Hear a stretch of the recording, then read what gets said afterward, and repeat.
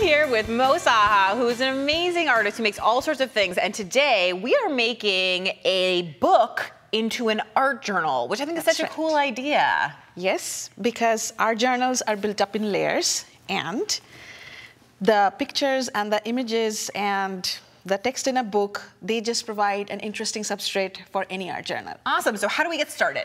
Okay. First of all, because we are going to make the book bulkier when we add stuff, we are going to cut some original pages out of the book. For that, I'm going to slide my cutting mat in here and take a ruler. And just go ahead. Now, you're not actually measuring with the ruler, right? No, you're just I'm not using measuring. it as a straight edge. Yes. I noticed your ruler doesn't actually have any lines on it. No. It's just pretty. It's just pretty, and having that just lets me know that I'm not cutting into the binding. Right, and I was gonna say, it looks like you're using a pen, but what you're actually using is a blade. This is a little blade in there. It's a little blade in there, which is awesome. So and I know you've paper clipped everything together to keep it nice and tight so that you get that nice clean edge. Really cool. And when I do this, I'll keep the next 5 to 7 sheets, and after that I'll cut out the next 5 to 7 sheets and go like that. So we have reduced the book by half. Cool, and you don't worry at all about leaving this tab or anything like that? That will get covered, and if I don't like it, I can just go back in and cut it off a little more or tape over it. So that doesn't bother me.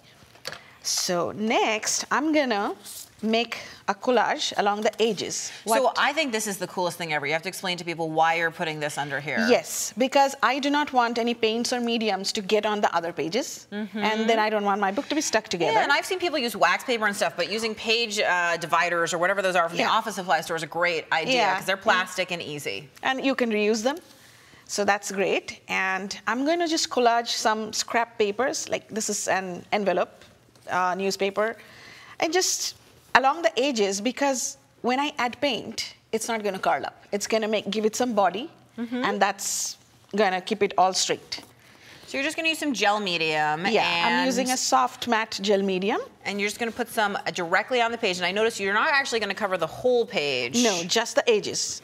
Just the area that you want to collage, because it does dry relatively quickly. It does, and it doesn't make it stick to the other pages, you know? We don't want our books to be We don't want it to be a solid block, right? Yes. You want to actually have the pages that you're using. That's right. And while you do that, I'm going to help you create your focal image. The focal point. So what you've done, and you have gorgeous calligraphic handwriting, is I know you've just gone ahead and drawn out for us this beautiful saying, and then we scanned it into our electronic cutter. So I'm just going to go ahead and grab that file.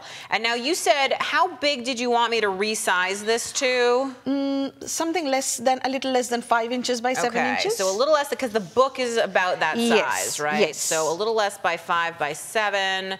Okay, I think I got that going on. There you go. And then I'm going to go ahead and take my scanning mat out of the machine, and I'm going to go ahead and put in this craft cardstock. And I like that you're cutting this out of craft colored cardstock. I think craft is one of those underused colors. People tend to use white or black, but craft is really nice to use for all sorts of stuff. I have already worked on a page that I did as a black background. And Julie's gonna have I'm gonna go ahead and pull this quote off. And while I'm doing that, can you tell us a couple tips if anybody wants to turn a book into an art journal? Sure. What are some tips? The size is very important. You don't want it too big or too small. You just want it just right in between. And you want to make sure that the spine is intact so that it can hold up to all the alterations that you make. Other than that, make sure that the pages lay flat when you open the book.